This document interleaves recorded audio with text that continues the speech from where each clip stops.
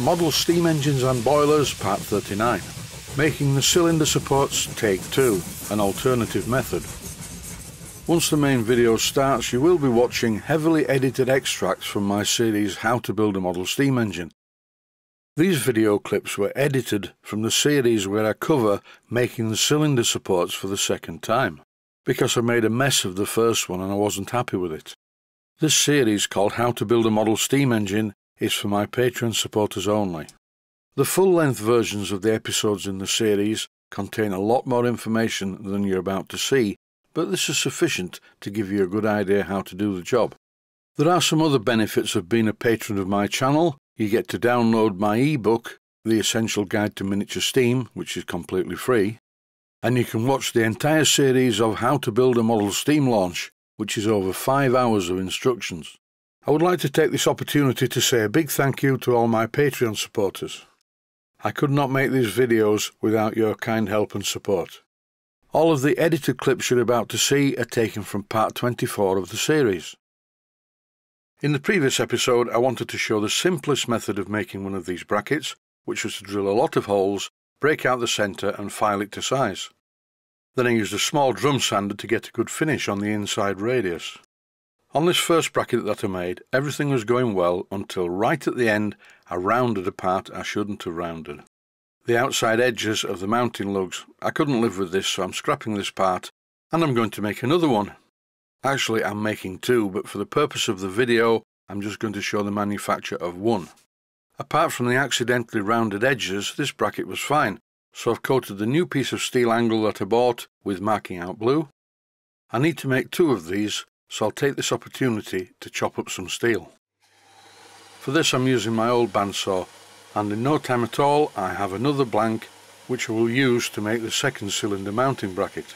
Note the steel bolt at the back of the vise on the bandsaw. This is just for packing to allow me to clamp the angle using the swivelling jaw of the vise.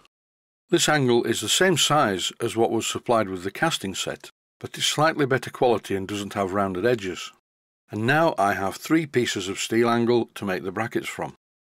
I only need 2 of them, but I'm taking no chances if I foul up again. This is a 1/2 inch diameter R8 collet for my milling machine, and I'm fitting this special cutter. Why use a special cutter?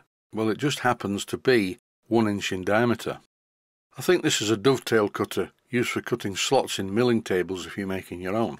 But thankfully I'm not having to do that. As I do not own a 1 inch diameter end mill, this will be sufficient to machine the pieces of angle. Although in this video, as I mentioned earlier, I'm only going to be making one of them. This video just covers the machining of the basic shape.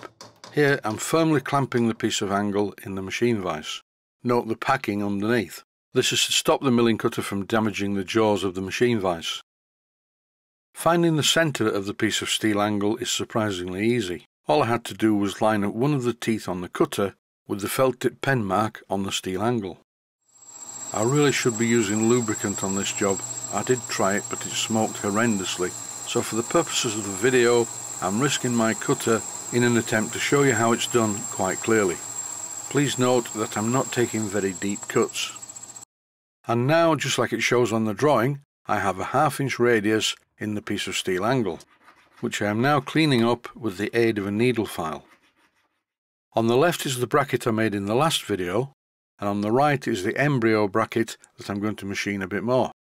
And as you can see, I've drawn around the mounting lugs on the underside of the bracket. This is another of my R8 collets, and this is to take a 1/4 inch diameter cutter.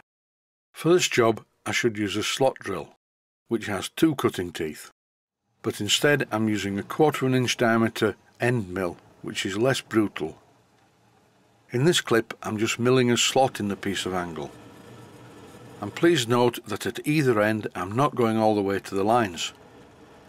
I will only mill up to the marked lines once I've taken out the centre of this piece of metal. There are different ways I could have done this. I suppose I could have used my bandsaw. But instead I'm using a milling cutter just to show alternative ways of doing things. Usual health and safety warning, you must wear eye protection when doing jobs like this. After I removed the centre of the piece of steel angle, I very carefully followed the line all the way around the edges. This is a critical part of the job and it's very easy to go wrong. A recommendation is to take a very fine cut, then just in case you do go wrong, the resultant error will not be too bad. Once the job had been finished, I removed it from the milling machine and cleaned up the sharp edges using a needle file. In this clip, I'm holding the part onto the bed. I'm using a scriber to mark underneath it, so when I start to clean it up on the 1-inch belt sander, I will know just how far to go. A quick check and comparison with the original bracket that I made in the last episode is quite favourable. Now I need to cut the blank to the same profile as this one, and this time I will be extra specially careful not to make a mess of the job on the final operation. This is where the job went wrong in the last episode. The angle was too shallow and the bandsaw blade cut into the bottom part. And it was when I tried to put this problem right that I realised that the bracket didn't look good at all. And no matter how many times I told myself, well, it'll be okay, it's only a cylinder bracket, well, the worse it got. Thankfully, the job didn't go wrong this time. It's not bad at all. The two lugs are a very good fit on the bed, and the milled 1-inch radius looks good. And once it's profiled, it should look like the first one, as you can see here. But that's in the next episode. That's it for this one. Thanks for watching, and I hope you found it useful. Please take the time to visit my Mainsteam Models website. Click on the section of the website that says Video Playlists. And by doing that, you will find it very easy to find other videos that you may like to watch.